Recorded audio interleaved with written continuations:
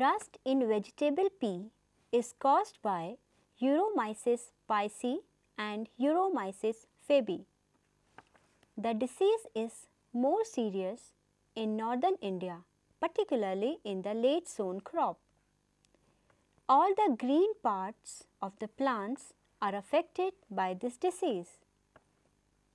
Under cool and wet climate in northern India, entire plant may be killed.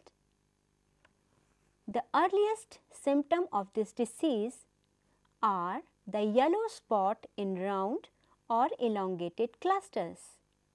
Afterwards, pustules develop which are powdery and orange brown in appearance. To control this disease, follow 1 to 2 years of crop rotation, avoiding beans in it.